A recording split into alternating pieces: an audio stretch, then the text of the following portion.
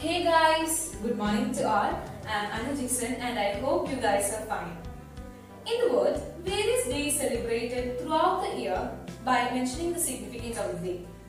Do you know today's speciality? Yes, today we celebrate World Human Rights Day. This day is celebrated in order to raise awareness and educate people about human rights. So actually, what are human rights? These are the rights inherent to all human beings.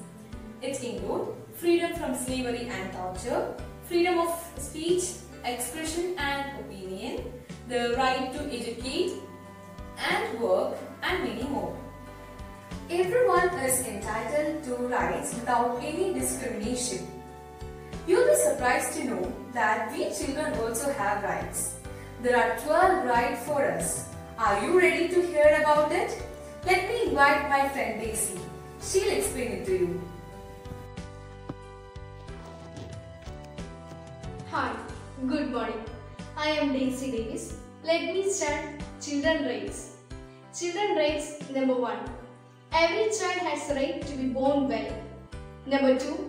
Every child has the right to be a wholesome family life. Number 3. Every child has the right to be raised well and become a contributing member of society. Number 4. Every child has the right to basic needs. Number 5. Every child has the right to access what they need to have a good life. Number 6. Every child has the right to education. Number 7. Every child has the right to play and enjoy their youth. Number 8. Every child has the right to be protected from danger. Number 9. Every child has the right to live in a protective environment.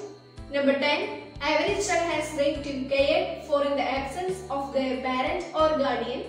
Number 11. Every child has the right to be good governance. Number 12. Every child has the right to freedom and peace. Thus, Human Rights Day is observed every year on 10th December. This year's Human Rights Day theme is Recover Better, Stand Up for Human Rights.